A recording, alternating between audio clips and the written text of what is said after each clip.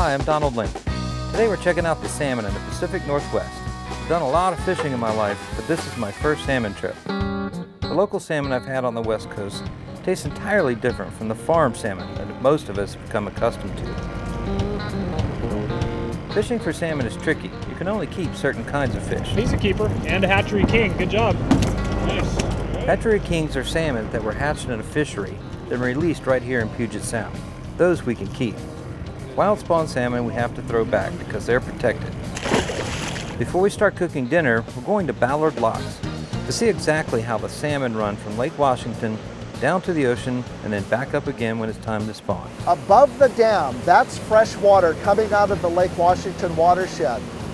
Those water flumes are to bring the juvenile salmon, they're about this big, they're called smolts, to bring them over the top of the dam and plop them right here and to start their saltwater existence. So from here, they're born and they come out this way through these?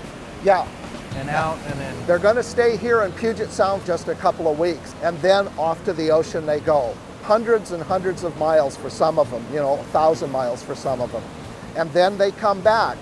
How they get back here is a little bit of a mystery. We don't know ocean navigation very well, but we do know this fresh water is the smell of their home stream. And so once they get into this bay, they'll swim around in here for maybe an hour or so. They're acclimating. They're changing now from a saltwater fish to a freshwater fish.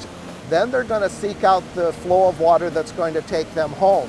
And the only flow that they can figure out is coming right out of here, out of the fish ladder.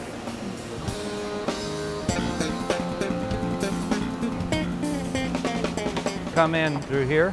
They come right in through that opening right there. So up there. Up there, and right. Then back. And the steps are about 1 foot apart. So it's just 1 foot, 1 foot, 1 foot up over the top of the dam. These are sockeye salmon right here. Their ocean existence takes them up into the Aleutian Islands, off the coast of Japan, back over east. They come to the border between Oregon and Washington, and they do this circle 2 or 3 times in their life, eating pelagic shrimp their whole life. Pink. There's 21 steps in the ladder. Now that they've come up to step 18, they're actually up 18 feet above zero tide. This particular step has been elongated so that the salmon can rest here before they move on out. And they're in here about how long? 15, 20 minutes, half an hour. Some move right on through.